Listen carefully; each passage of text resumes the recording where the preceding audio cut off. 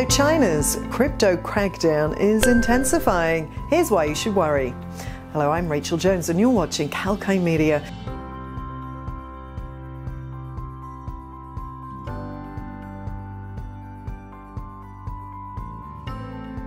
In a fresh jolt to the cryptocurrency market, China's central bank said on Friday, September the 24th, that all cryptocurrency transactions are illegal in the country. The central bank wants to crack down on the market, and this is not the first time China's taken strict measures against virtual currencies. The People's Bank of China says that token issuance, crypto trading, order matching and derivatives for cryptocurrencies are now prohibited in China. The People's Bank of China has also banned overseas cryptocurrency exchanges from providing services in mainland China and has termed them also as illegal.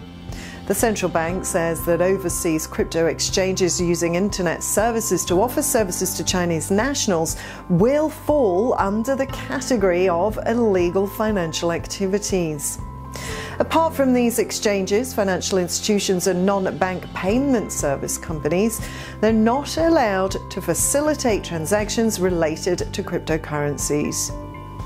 This move is expected to change the face of the cryptocurrency industry.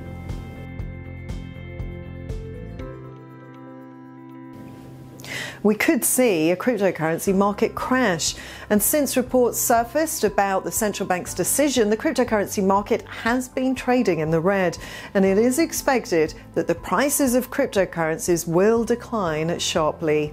As altcoins were rising and seem to be entering a bullish zone, China's move impacted them more than traditional virtual currencies.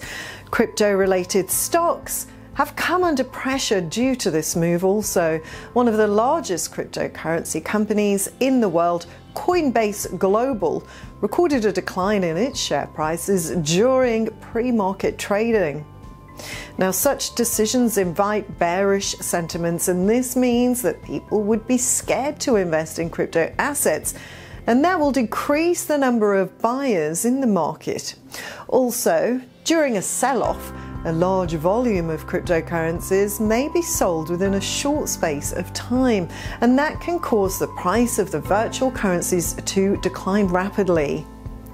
There are also long-term impacts of China's crypto crackdown. So far, countries with poor economies have shown interest in adopting cryptocurrencies as legal tender.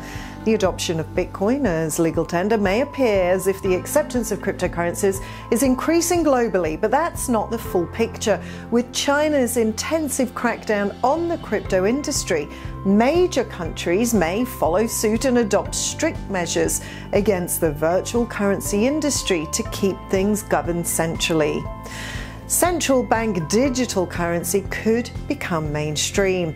Everybody may not want decentralization, and countries in favor of centralization could support China's move and start rolling out central bank digital currencies. China already has its own CBDC called the Electronic Chinese Yuan, a digital payment and processing network run by the Central Bank of China. This is expected to completely replace physical cash.